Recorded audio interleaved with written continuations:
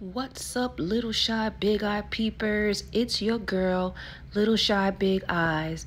And as promised, I dug in the crates for the footage that I had taken when I did the TCA Peal. So here you can see the transformation that my skin took over that time period. It's about a week and a half for me to totally recover.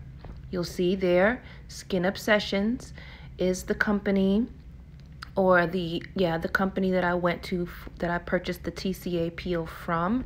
And girl, bitch, my face was looking ugly.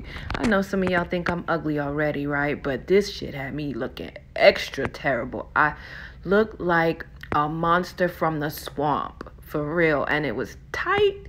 So, word of advice to you, if you have plans on doing this, take at least 2 weeks vacation from work, because you're not going to be able to go anywhere. I couldn't even go to the store. But baby, let me tell you, once my skin recovered, I plastered it with coconut oils and all these essential oils, and my skin glowed. And then I took the glutathione.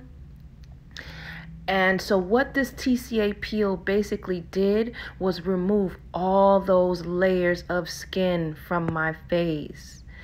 It was probably about 3 layers of skin. And you can see here, look how tight my skin looks. And you can see that the peel process is starting to take effect. Oh my God, it was scary. My mother was like, "What did you do to yourself?" She was mad at me. Everybody was mad at me, but the overall result, I like how it came out. The lighting is not too good here, so you can't see how bright and youthful my skin actually looks. This was video that I took over Snapchat, so it was a very amateur video. I knew nothing about like natural lighting, just to get the proper effect. Again, I'm showing you the company Skin Obsessions. I believe it was a 25% peel.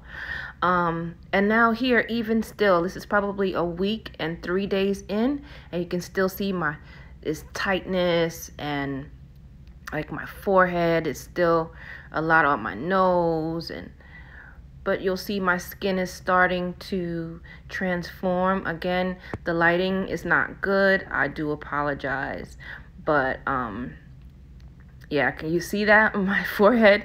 Like the skin is still tight, which means I haven't peeled all the way yet.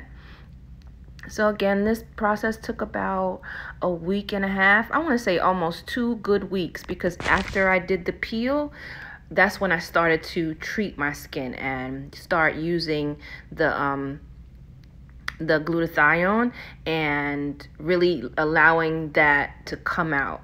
And voila, here's my color.